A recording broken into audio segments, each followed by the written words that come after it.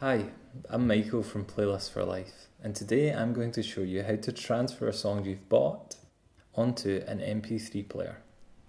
Okay, let's get started. So let's take a look at my screen. Today I'm using a Windows PC. Your screen might look a wee bit different than mine, but the process is the same. So first we need to find where the music is stored. I've saved my music in the music folder, which I have a shortcut for here. So I just double click to open that folder. And there you go. You can see my music here, the artist, the album, and the track. So this is Dancing Queen by ABBA, which is a personal favourite. Okay, now you just need to get your mp3 player ready. So today I'm using a Bosch mp3 player. There are lots of different brands and types, but all of them work the same way. They just have different features or look a wee bit different. And they should all come with a cable which allows you to connect it to the computer. So if you take the small end of the cable and plug it into the device, into the gap here.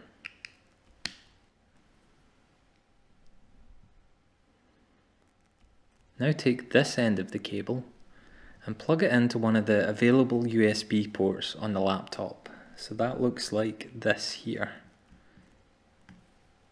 And just plug it in.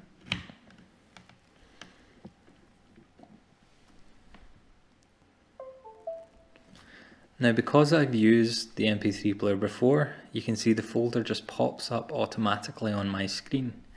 This might not happen for you, as it might be the first time you've used it, or your computer works in a slightly different way. Now don't worry, because all you need to do is click the name of the device as it pops up here. So you can find that by opening up your computer files and then finding the name of the device. So in this case it's a Bosch MP10. Okay, so here you can see the songs I've downloaded on my computer and the empty folder of the mp3 player.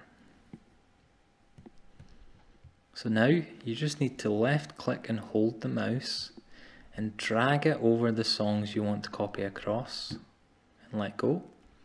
Then click and hold again, just anywhere in the highlighted area, and drag the songs into the empty folder and let go. And as you can see, the songs are now copying across.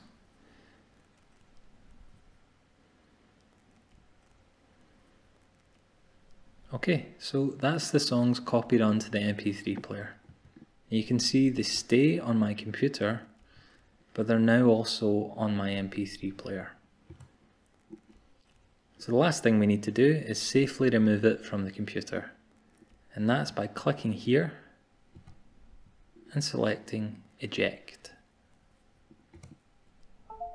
So it's now safe to remove it from the computer by just pulling out that cable.